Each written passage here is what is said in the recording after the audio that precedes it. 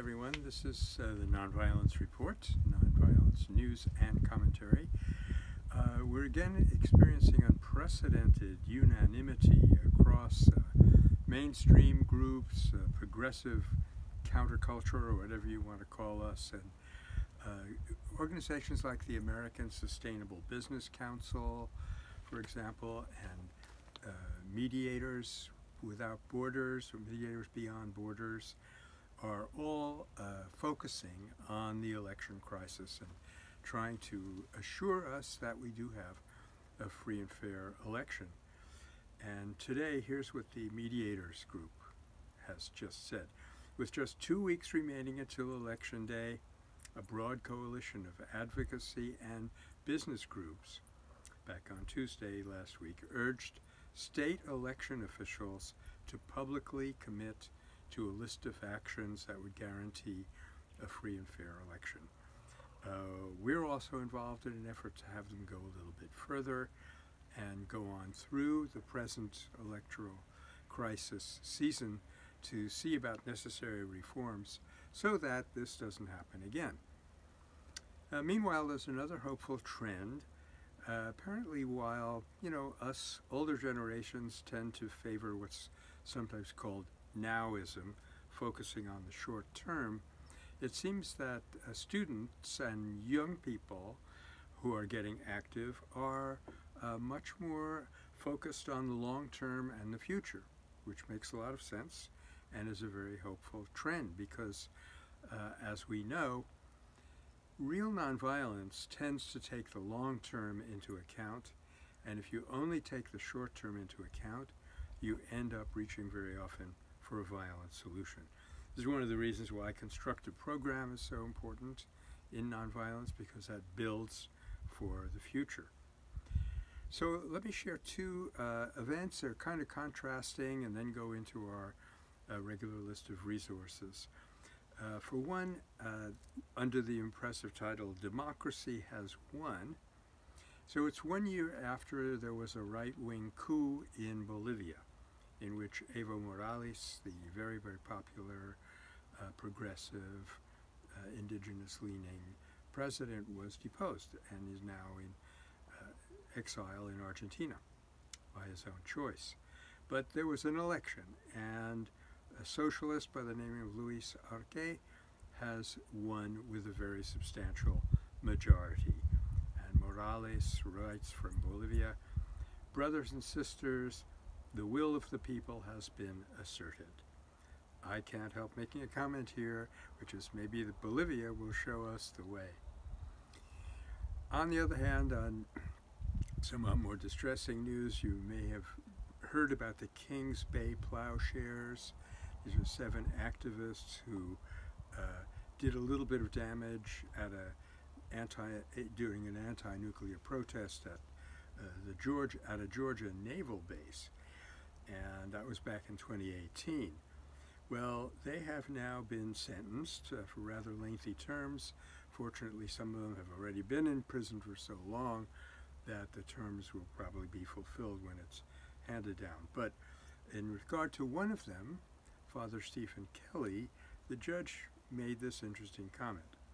"Father Kelly, it has been clear to me you are sincere in your beliefs. However, I would be remiss to discount the nature of the offense that we're looking at today and the risk to safety that you knowingly undertook." Whose safety, I wonder, was really risked. But anyway, it does give us some insight into the way the legal system has to look at events that we feel called upon to undertake in the nature of civil disobedience. This brings up, of course, the whole question of property destruction, which has always been sort of a borderline, a gray area for me. I think the missing element in property destruction is persuasion. If you destroy someone's property, first of all, you are kind of infringing on their rights. Second of all, you're putting it beyond them to choose. Now, to persuade people to renounce these things is the ideal way. That is persuasion rather than coercion. At the same time, we all know that sometimes you just don't have the time to wait on such processes. So that leaves us with, I guess each case has to be judged on its own merits. So for resources, I want to highlight that Nonviolent Peace Force is having Nonviolence Cafe. They had the last one, or will have one in a couple of days on October 22nd, and they'll be discussing how to use nonviolence to create safe communities, and you can register for those nonviolence cafes on their site. I wonder what they serve at a nonviolence cafe. Anyway, to get back to Mediators Beyond Borders again, they are doing a spiritual and inner peace building presentation Wednesday, November 10th at 10 o'clock, at noon Eastern Time. They have launched something called the Trust Network to prevent violent conflict before, during, and after the U.S. 2020 elections.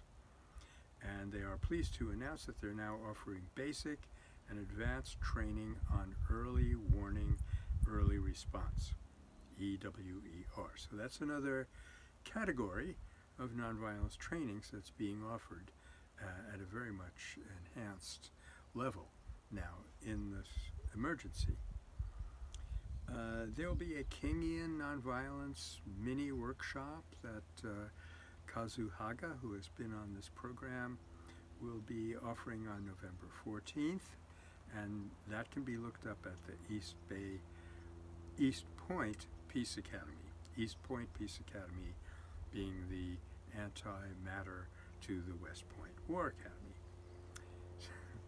So here's some interesting events. The federal government and the fossil fuel industry have announced that they're going to discontinue seismic blasting in the oceans. Seismic blasting is in a way parallel to the effect of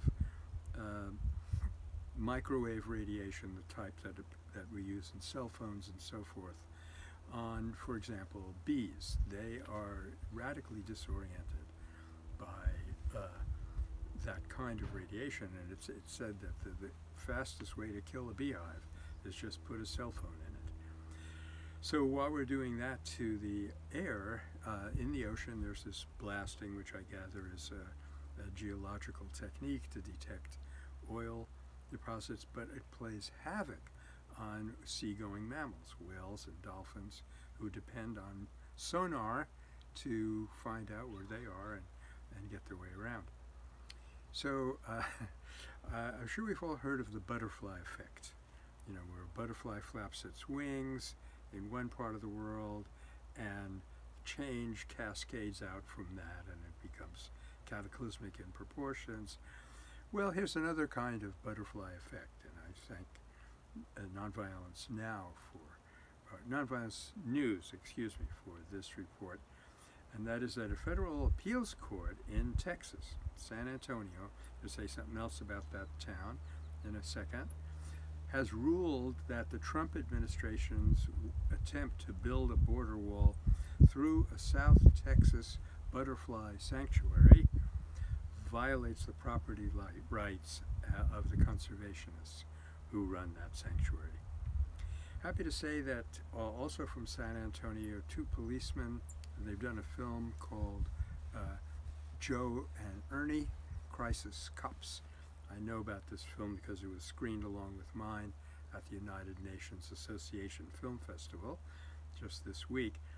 They've started a mental health unit in the San Antonio police station, and with a little bit of funding and a little bit of staff, they have saved many, many episodes from going down in a hail of bullets by just talking to people.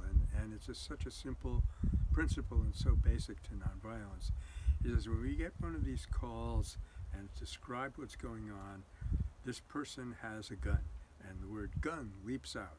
And we've had, as police people, 60 hours of training in how to use a gun and 6 hours of training in how to talk to people. So they are now in high demand because of the Black Lives Matter protests and the emphasis and focus attention to policing.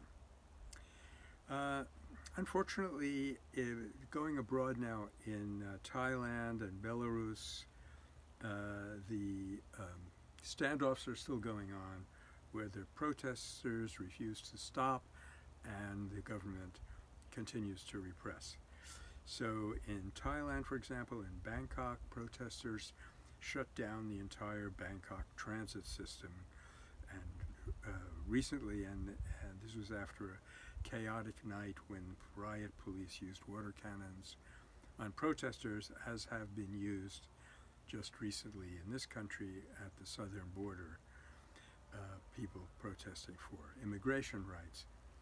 So the observation I want to make here is that attrition can be a serious problem for nonviolence movements, just as it can always be for labor movements, because we don't have the resources to give up our work, give up our school, and just go on with this. So the answer is to have a variety of techniques, and I sincerely hope, though I don't know exactly how to reach them, that we could get to these people with the suggestion that they try something else, maybe dispersive instead of collective action and so forth. On the other hand, we have been talking to you from time to time about Sudan, and I'm happy to say that there's a good possibility now that Sudan will come off the terrorist list, which is critical for them, and it actually does seem to be happening today. They need to come up with some funding to pay for the previous actions that were carried out when they were still under the dictatorship. But with the critical thing that that country needed to rebuild was to come off that list so they could get back in communication and trade. And here in Turtle Island, indigenous environmental networks have gotten a boost. 1,000 activists hit the streets recently in Halifax, Nova Scotia, to show their support for Micmac, I hope I'm pronouncing that correctly, Micmac harvesters in Nova Scotia. They launched a small fishery, and it has been, seriously terrorized by non-indigenous groups who are just afraid of the competition. But these activists turned out in support, and we will see how that develops. I hope to tell you more about it in our next episode.